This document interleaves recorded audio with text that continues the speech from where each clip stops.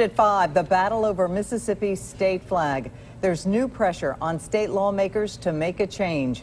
12 News senior political correspondent Gerald Harris is in the newsroom with a look at where things stand. Gerald?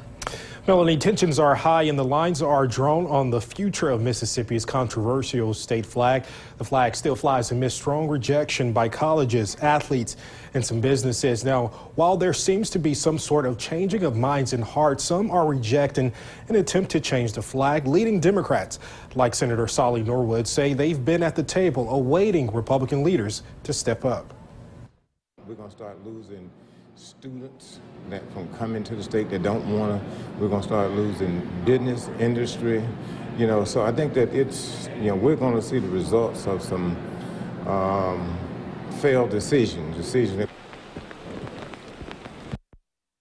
Shifting a bit on the issue, two House Republicans, Representative Nick Baines and Trey Lamar, have voiced retiring the current state flag.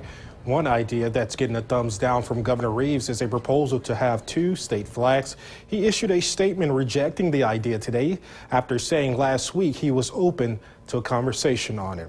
House Democrats are also opposed to the two flag idea, as well as statewide referendum on the flag. It's calling for an up and down vote on the flag in the legislature. The Legislative Black Caucus wants the state legislature to immediately change the flag. It will have a news conference tomorrow morning. Melanie?